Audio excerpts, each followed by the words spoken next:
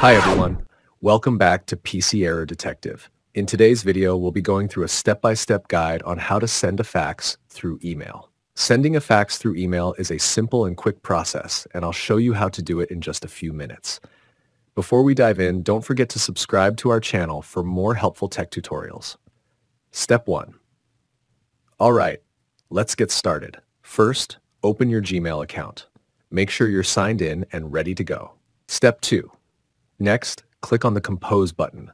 This will open up a new email window where you can enter all the details needed for your fax. Step 3. Now in the To field, type in the fax email address provided by your fax service provider. This is typically a combination of the recipient's fax number and the provider's email domain. Step 4. After that, go to the Subject field and enter a brief subject for your fax. This helps the recipient understand the purpose of your message. Step 5. In the main email body, add any text you want to include in the fax. You can treat this like a cover page, giving any important details or notes about the fax. Step 6. Now it's time to attach any documents you'd like to fax. Click on the attachment icon, which looks like a paperclip.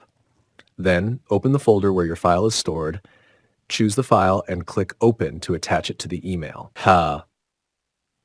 Step 7. Once everything looks good, go ahead and click Send. Your fax will be sent through email, and you'll receive a confirmation if everything goes through successfully. And that's it. Thanks so much for watching.